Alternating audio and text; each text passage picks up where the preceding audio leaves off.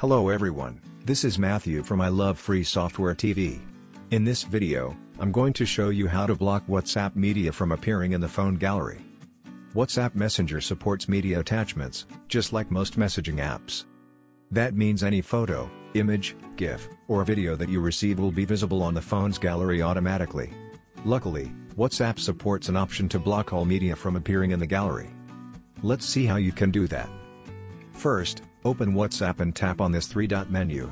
Select the Settings option, and then go to the Chats section. Here you'll see an option called Media Visibility. By default, this option is turned on. Just tap on it to turn it off. Now any new media that you will receive will not be visible on your phone's gallery. That's it guys, this is how you can block WhatsApp media from appearing in phone gallery. If you like this video, give it a thumbs up and remember to subscribe us for more.